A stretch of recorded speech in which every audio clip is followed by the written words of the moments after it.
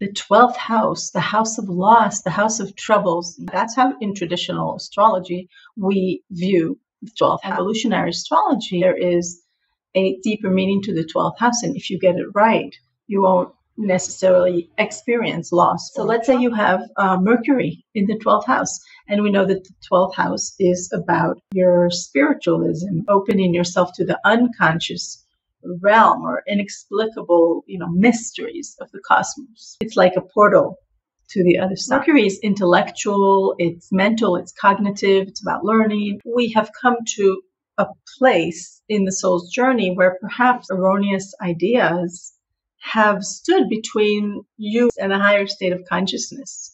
So the solution, the correction to that is maybe to read or intellectually engage or educate yourself somehow in subject matters that open your consciousness to the mysteries of the cosmos. Let's say studying metaphysics, reading a Krishnamurti book.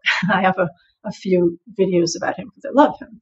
That's high manifestation, I think, of Mercury in the 12th.